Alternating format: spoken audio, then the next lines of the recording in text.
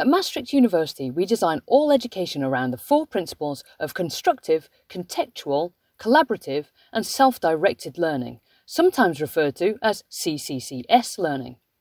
In online education specifically, offering sufficient synchronous or asynchronous opportunities for group, peer-to-peer or instructor-to-student interaction as part of your overall course design is essential for facilitating CCCS education and for providing students with an inclusive and active learning experience.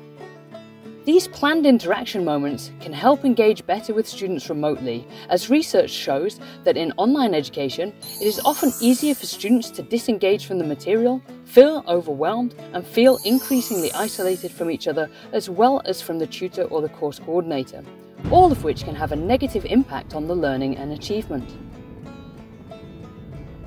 Your role as a tutor or instructor is to create a safe and engaging online learning environment and to ensure that the group meets the appropriate intended learning outcomes.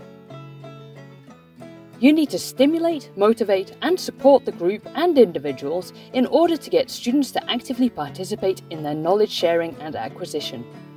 We want to help you to achieve this, so coming up, we'll describe how to provide clear information, how to organise your communication, and how to encourage students to get to know each other effectively.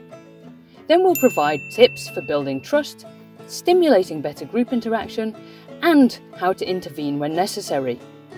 We hope that these tips will help you to feel more comfortable and confident in fostering good group dynamics in online learning communities. Best of luck with your online groups.